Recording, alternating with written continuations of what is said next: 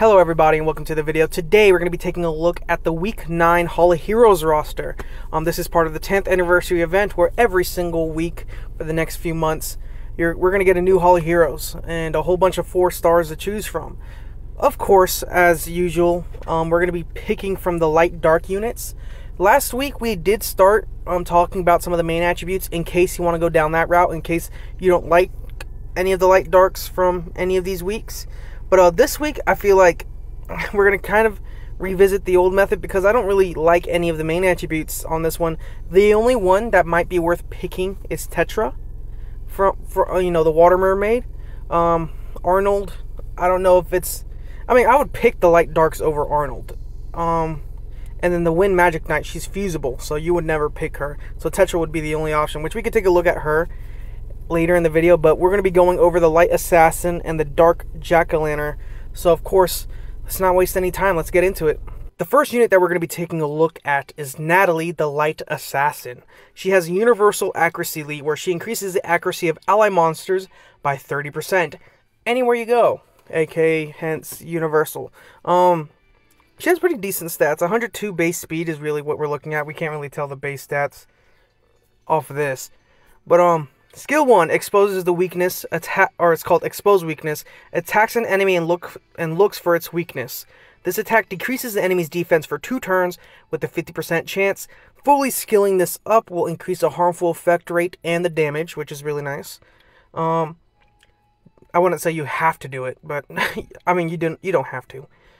Skill 2, Death Verdict, attacks the enemy 2 times. Each attack has a 75% chance to leave a brand and a silence on the target for 2 turns every 3 turns, as well as skilling up, as well as increasing the harmful effect rate when skilling this up.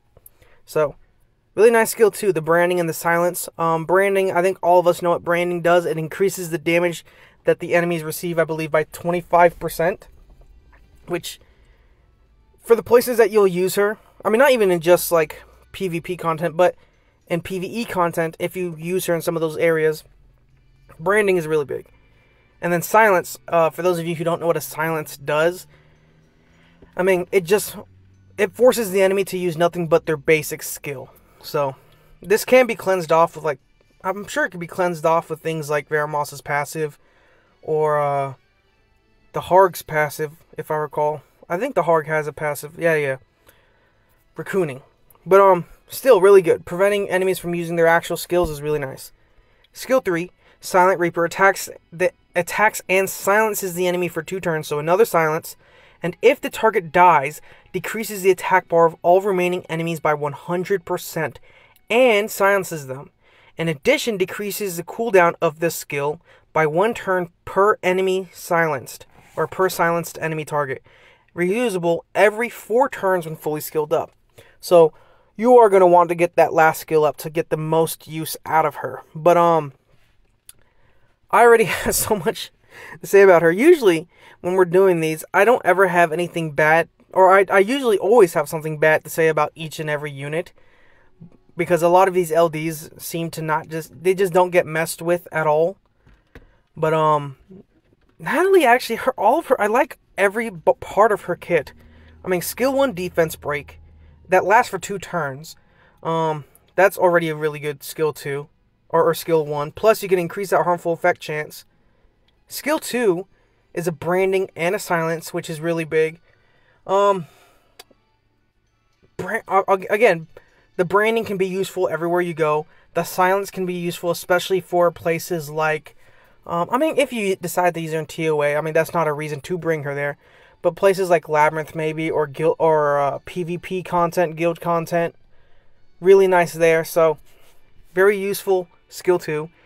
And the last skill, again, a silence, which potentially has the chance to be an AoE silence if you can kill the enemy. On top of that, decreasing the attack bar of everybody. That's really good. That's a really good crowd control skill.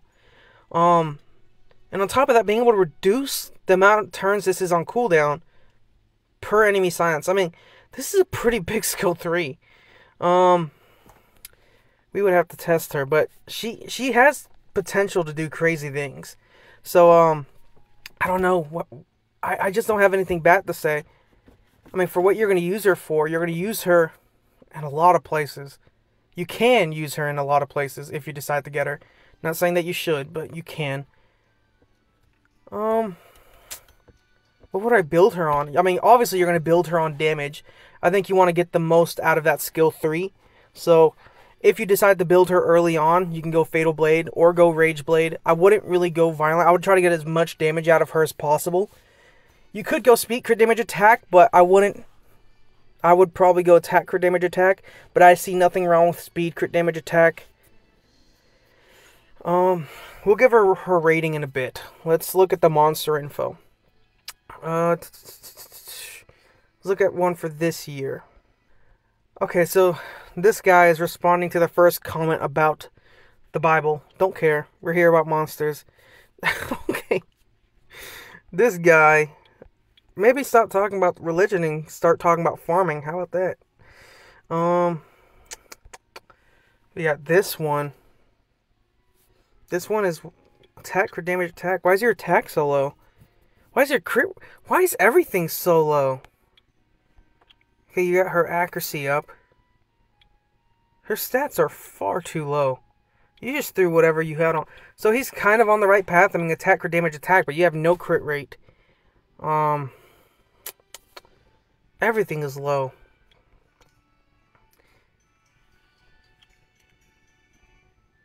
This is slightly more acceptable. Okay, really?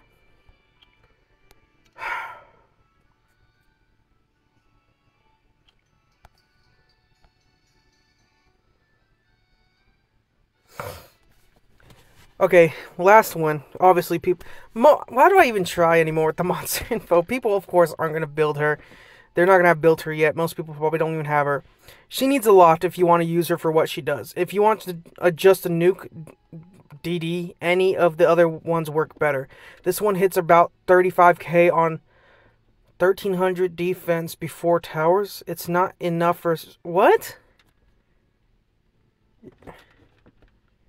What are you talking about? What? Was there scaling any different? Speed crit rate. Okay.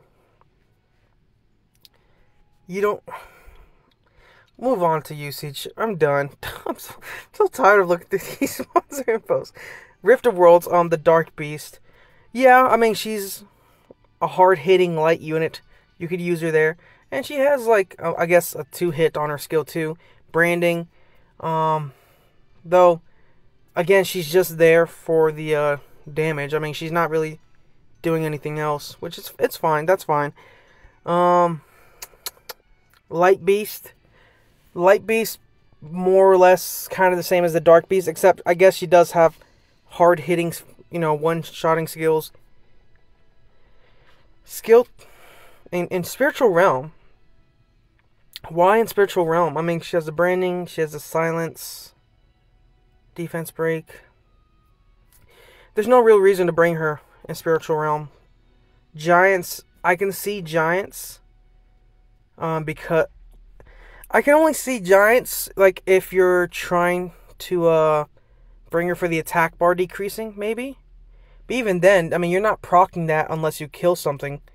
So, you're really only bringing her for the branding. But it's good for the waves, I guess, for, like, helping with the waves, maybe.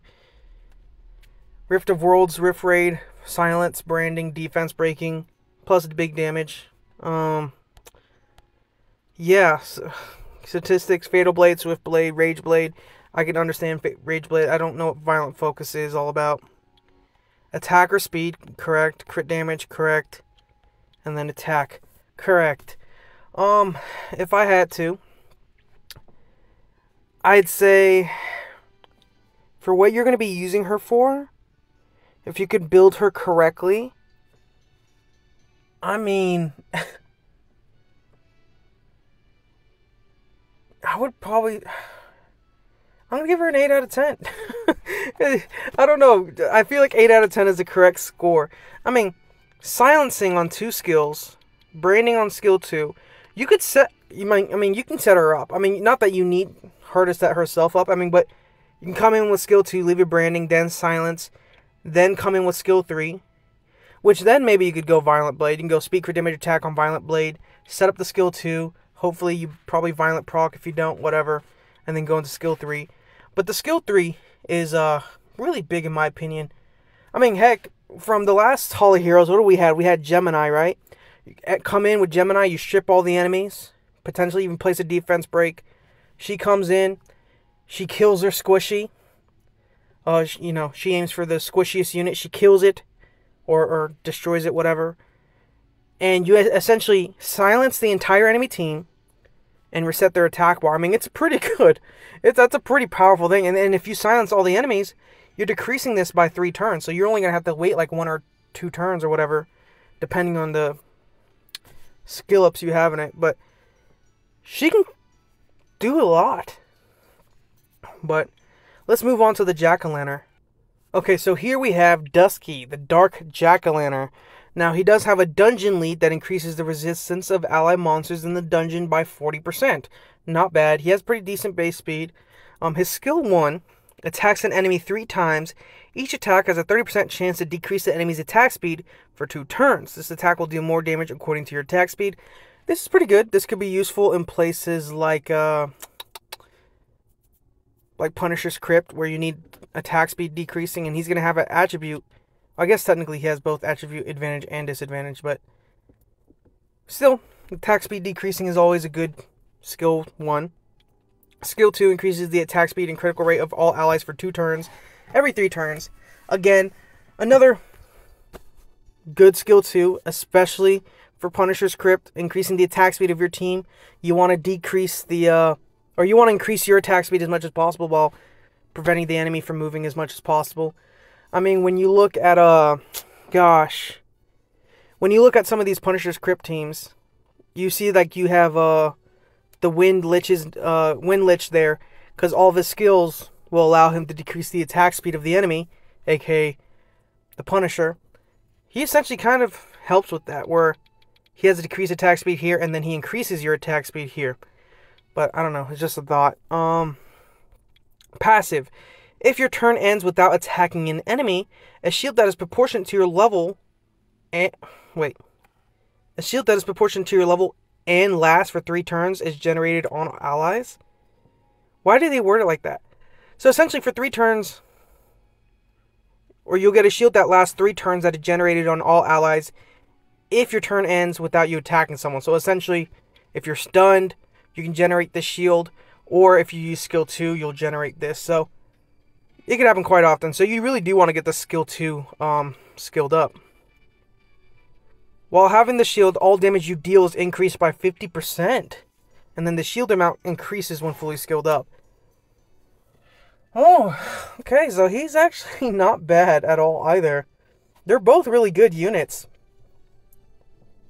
I mean, I can already see him as an amazing Punisher's Crypt unit. I mean, shielding, damage dealt increases if he has a shield.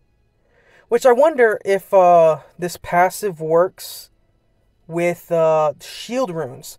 So, like, if you enter the battle with a shield rune, like, if you give him, like, I don't know, like, Rage Shield or Violent Shield or whatever, and you build him on, like, Speed Crit Damage HP or Speed Crit Damage Attack,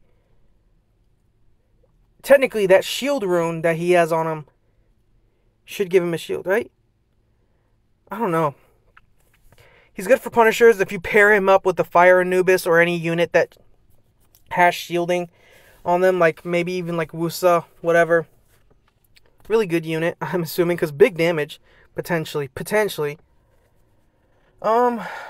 He has a lot of usage. I don't know. Like I mentioned earlier, you could really do a lot of like theory crafting with this guy. If you go Rage, obviously like Rage Blade, or like I mentioned earlier, Rage Shield to take advantage of that passive, that could work. Oh god, no. You could get a lot out of him, but Speed Crit Damage Attack or Speed Crit Damage HP seems like the way you would go. But let's look at monster info. Okay, so I have a couple comments here from this year, thankfully. All of them today. So we'll take a look at a couple of them. So Dusky by Patchy Mari. He's on speed, attack. Here's the thing. I would have gone speed, crit damage, attack, and even if you had to give him like 50% crit rate, that would have been fine because he does buff himself with a crit rate buff. So you could have done that and still managed to get HP and crit damage. I mean, the fact that you went double attack and you still have no attack on your stats is crazy. But blue rune, that explains a lot. This one I don't really like. This, wow, okay. And it's not like, I mean, this is a blue rune, so I don't like it, but if it were like a purple rune with like these substats, that would have been a good rune, just not for him.